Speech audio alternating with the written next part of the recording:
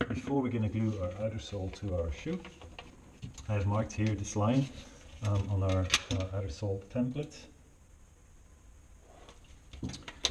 This back part will be the heel, and how big your heel is going to be, best thing to do is to check on a existing pair of your shoes to see exactly how far it should go.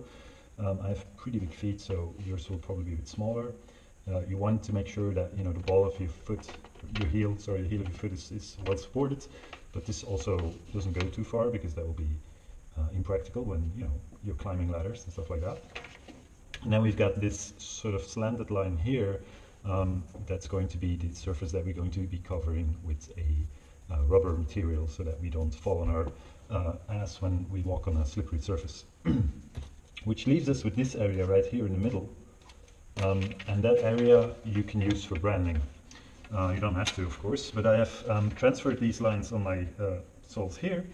This will be the heel, this will be a rubber, and then here in the middle we're going to be doing some branding, and I mean that in the most literal sense. This is one of those things that people use in the kitchen to make creme brulee desserts. And this is a branding iron, so we're going to do branding. So when you heat a branding iron like that, the clue is in the colors. You want it to be white hot. So if I move the flame around, it's almost like I'm using like a white spray can, because it goes like white wherever I go. That's because it's white hot, and that's a good thing.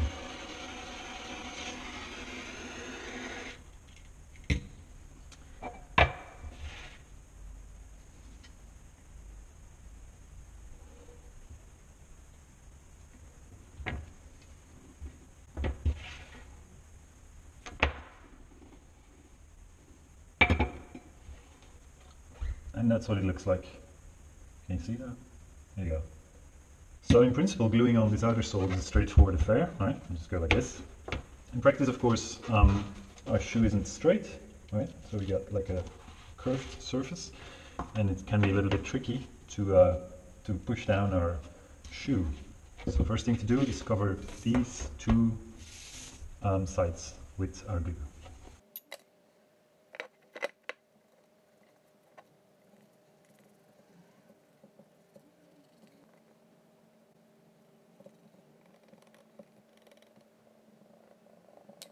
Okay, we've applied glue to both sides, here and here. So now, just try to not fuck it up.